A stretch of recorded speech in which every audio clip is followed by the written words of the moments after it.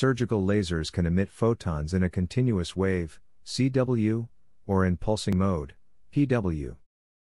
In continuous wave mode, the T-on, also called periodo when the laser is emitting, is constant.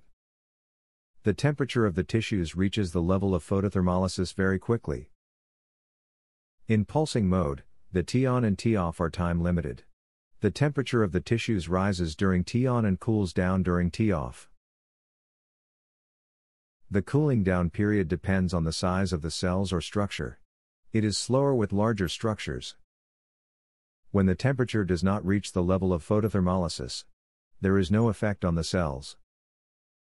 When power, or time on, is increased, then photothermolysis occurs during a short time. This allows better control of the damages than with continuous wave. When time off is shortened, then the tissue is not totally cooled down, before the laser start heating up the tissues again. The consecutive 2, 3 or 4 pulses of low intensity is called a pulse train. Alone, this pulse intensity would not have any effect. But accumulated, they reach a selective photothermolysis. As smaller structures cool down more quickly, the accumulation does not occur and the structure remains safe. This is called selective photothermolysis. For example, hairs reduction with laser treatment apply this principle. Hairs, with melanin pigment bin the larger structure targeted selectively by laser, without burning the surrounding tissues, that are smaller cells.